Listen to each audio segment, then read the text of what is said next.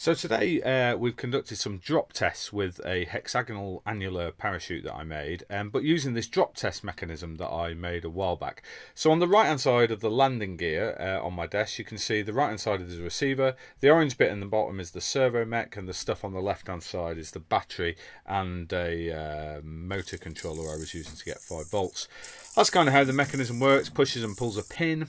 And I had it set up today, attached, slung underneath the drone with the parachute attached and all laid out cleanly in the grass, and some cameras around to record it.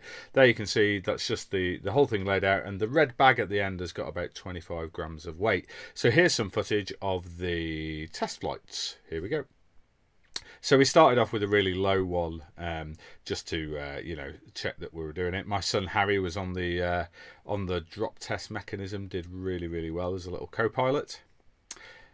So this one's a bit higher. You can see there's a bit of roll on the parachute, but I'm quite pleased with how it performs. Just an alternate angle, I believe. Yep, nearly caught the washing line. And then these last 2 clips, which I'll leave running, are just full clips from sort of below.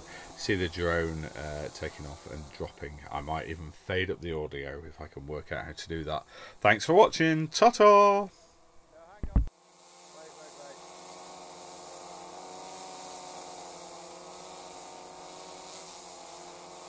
Okay, 3, 2, 1, go.